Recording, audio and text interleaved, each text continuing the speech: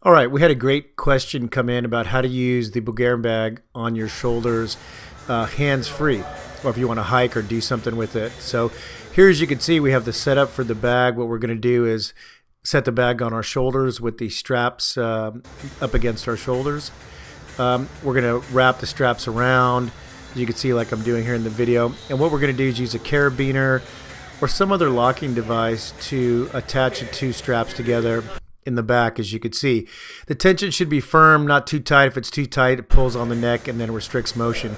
But here's a final picture coming up of what it should look like. Great way to use the bag hands-free, and really opens up for a lot of different motions.